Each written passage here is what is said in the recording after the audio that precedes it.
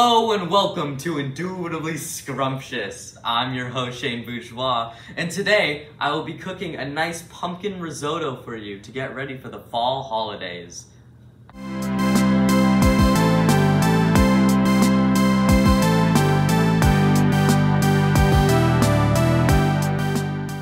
Here's what we're going to be using today. 1 shallot, 1.5 cups of Bourgeois rice, 2.5 cups veggie stock, 2 tablespoons of butter, 1 pumpkin, and 1 cup grated Parmesan. Okay, so before you start cutting your pumpkin, you're going to be preheating your oven to 400 degrees. For cutting the pumpkin, I'm going to use a kitchen towel so the pumpkin doesn't roll around while I'm trying to cut it. One tip that I can give you is if you don't want to go through all this hassle of cutting a pumpkin up, you can easily go to your local grocery store and get a can of pumpkin puree. It's a lot less effort.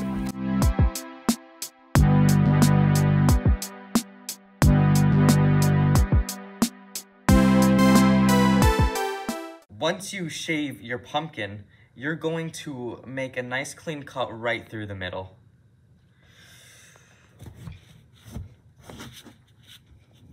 And then just spread it apart.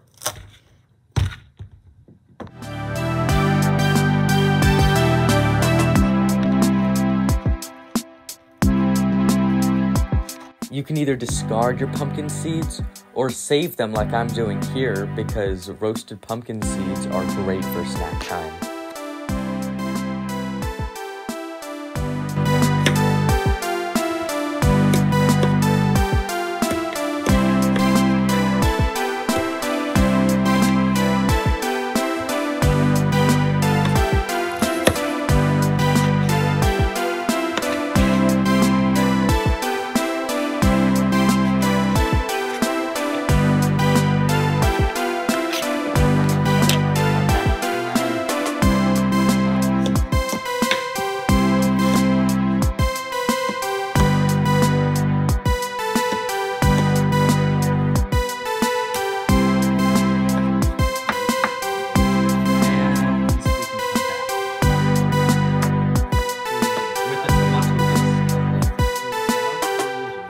So, with sushi.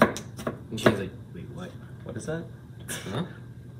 We have now our diced and cubed pumpkin. So, with our diced pumpkin, we are going to be putting them on a baking sheet with our preheated oven and baking for 20 minutes while we are cooking our risotto. And once your oven hits 400 degrees Fahrenheit, you're gonna pop the pumpkin right in and set your timer for 20 minutes. All right, so now we're going to add 2.5 cups of any stock. It could be vegetable stock broth or chicken stock or broth, right into a pan in which we are going to be heating up while we start sweating our onions.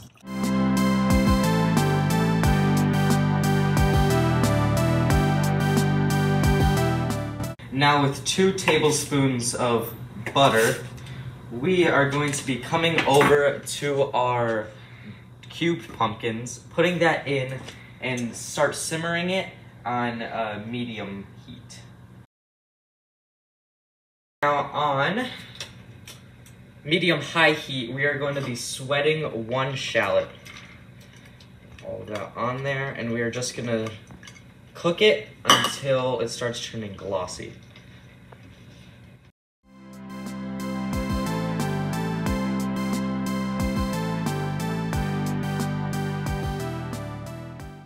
The onions are now cooked. Not fully, but they do have a little bit color on them, if you can see that. We're gonna be using 2 cups of a Bourgeois rice, okay?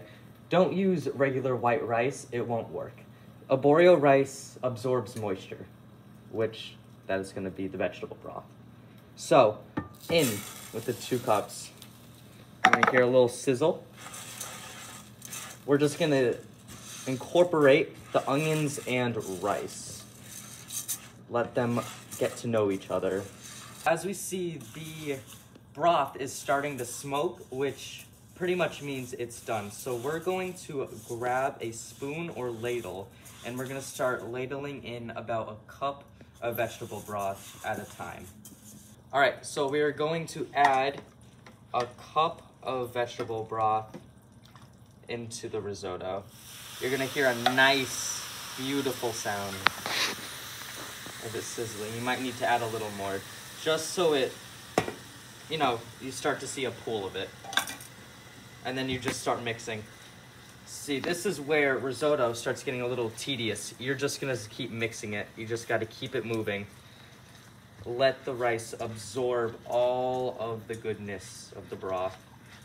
When you see a trail left from the risotto, you're gonna start adding more broth into it until you see the pool again, and then again, you're just gonna keep on mixing. Keep mixing, and there will be music.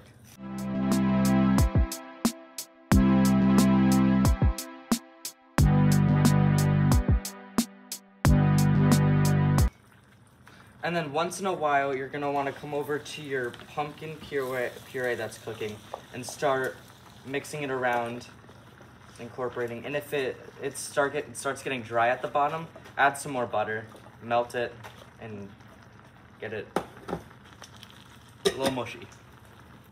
All right, so when it's about 15-20 minutes, you're gonna wanna take them out and check on them, maybe like, yeah, so they're starting to get really yellow, which is gonna bring out the flavor. We're going to have these tiny crispy bits of pumpkin that you're going to add to the final product.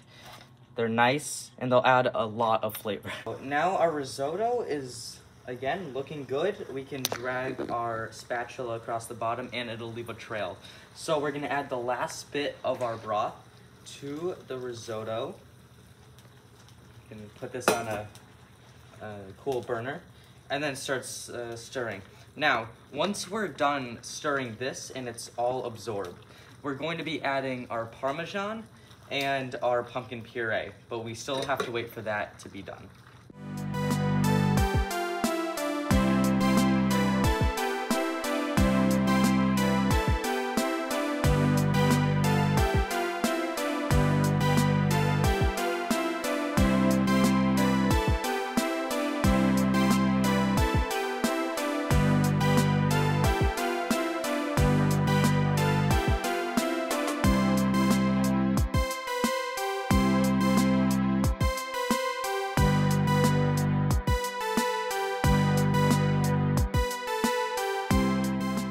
So we're gonna pour our mixture of our pumpkin chunks into the bowl.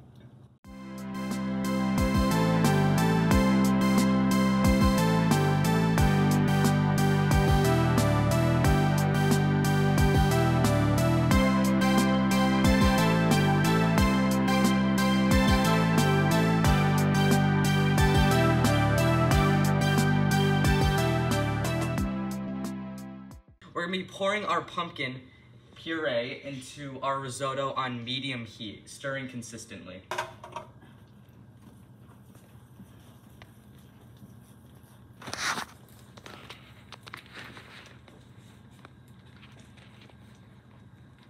Okay. We're gonna keep stirring this in now, incorporating it. Okay, now we're going to add our roasted pumpkin into our completed risotto and mix that in well. Make sure the chunks are dispersed evenly. It will add a nice burst of flavor to bites.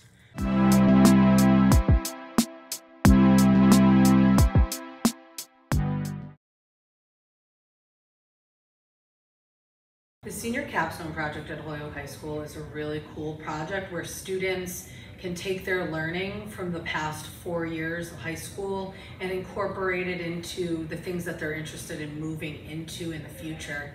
So in the case of Shane, he's been a performing and media arts student since he was in 10th grade. Plus, he started doing theater with us in the theater company in 9th grade. So he's taking the performance aspect and his love for cooking and his desire to be a chef and putting it together in one project to make a cooking show for the community. So the Senior Capstone Project offers an opportunity for students to really dive into a topic or a subject that they're interested in related to their academy. Lots of opportunities, but it's a way to get kids engaged and fired up about their work and their academy and their school. I love how the students have their choice in these projects. They can get really creative.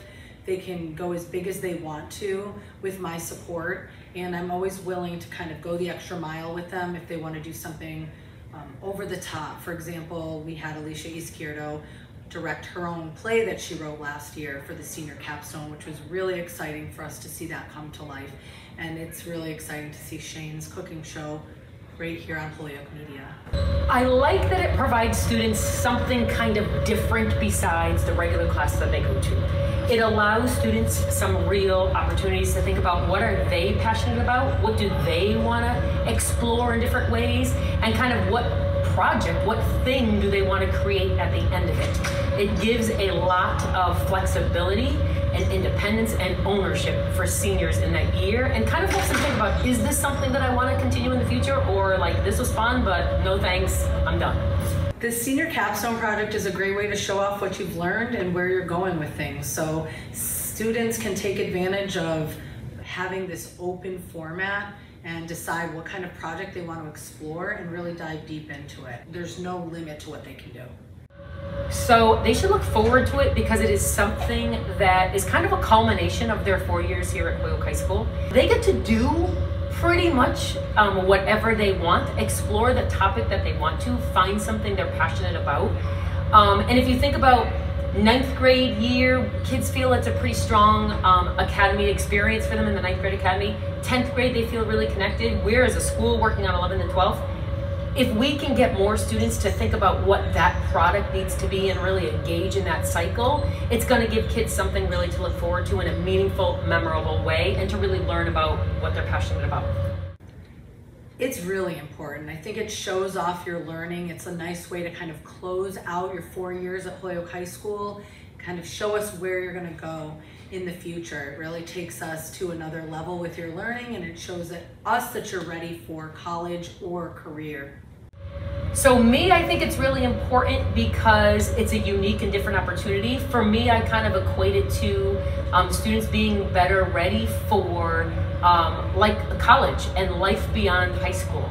The Senior Capstone Project is a really great way to get ready for college and career-based jobs because it helps students get really organized. They're self-driven in these projects. While I am supporting the performing and media arts students that are doing a performance-based Senior Capstone, I'm not doing the project for them. They really need to make an outline for themselves, make a timeline of how they're going to execute the project, get all the resources together for that project. So it really does help them to make a goal, stick to that goal, and follow the timeline. And I think it gives you skills because it's really applying the skills that you learned. You're reading about things, you're writing about things, you're gonna be interviewing people, so you're listening and speaking. You're gonna create some kind of product, so you're really kind of being collaborative in the process. And if you think about the work that we're doing with Howells, it's really about becoming a student where you are participating and you're being responsible and you're revising, reflecting in your work, and you have to really live up to those habits of work and learning if you're going to be successful in that experience. This project's really going to help students to get more organized, long-term goal setting, breaking things down into small, manageable chunks so you can get things done working towards that bigger goal. You're going to be invested, you're going to get really good results, and you're going to have an experience that you are never going to forget. All right, let's dig in. This pumpkin risotto is a delicious alternative side dish for your fall holiday gatherings.